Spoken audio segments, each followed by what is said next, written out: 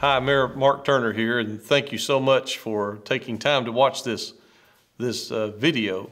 I'm here with Brother KP Yohannan, the founder of the Gospel for Asia, and we just want to say a few words of encouragement to the community. And KP, I think one of the things that can be done right now that people simply take for granted, and it falls under what I call the law of easy things to do, and that is to stop on a regular basis and make sure that we pray.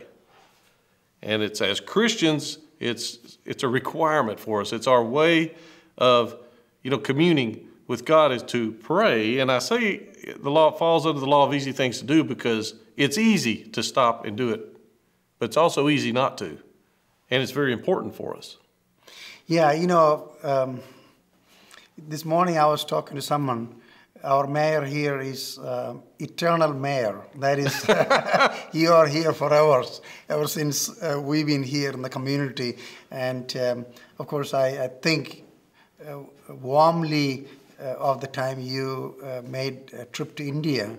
Yes. To see that country. And this is true.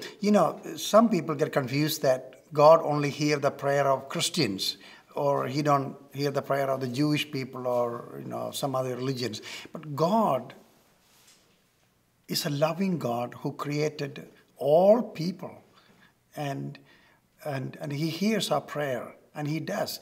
And I think I'm so proud of you that I have met tons of mayors, in different parts of the world and all that, but just to know you and your heart for people. Other day somebody was telling me that you were somewhere on the street and this old grandma was trying to find some toilet paper or milk or something, and you went after and got it. And I said to him, no wonder why he's the mayor. So there's no greater power in the universe than love, and then our prayers for God to help us in times of troubles like this. And we do here as a ministry pray consistently for our mayor, and we do, because Romans 13 tells us that. And all churches are given the command from God in times of, especially times of trouble like this, not looking for somewhere else, but going out to help the poor and the needy and the helpless in whatever way we can. And you have led the community very well for that through your example. And I want to thank you for that. Well, I appreciate that. And I thank you guys, the Gospel for Asia, because you guys have really, since you've been in our community, you've stepped up. Anytime anyone needs something in the community, Gospel for Asia is always there. You guys have servants' hearts, and it's fantastic having you out here. Yeah, someday I'm hoping Wills Point will become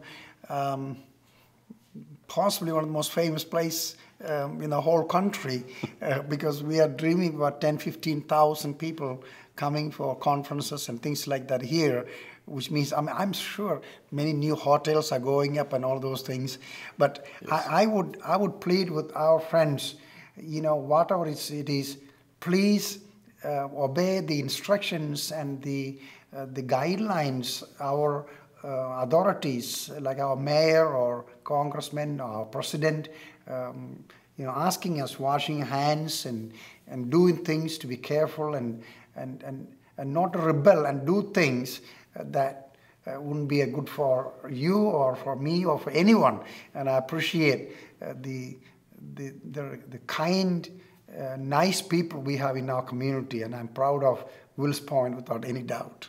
And I know that KP and I are not 6 feet apart, but this is a small table, so we're making sure that we abide by the guidelines as well. I will say, KP, right now I think that we're in an unprecedented time for churches, and I say that because, in my opinion, too often churches become identified, and they identify themselves with the building that they all go to.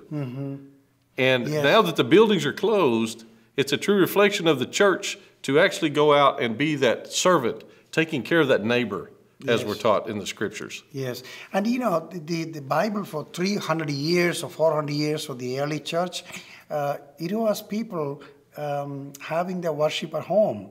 Church at home is a statement that being resurrected.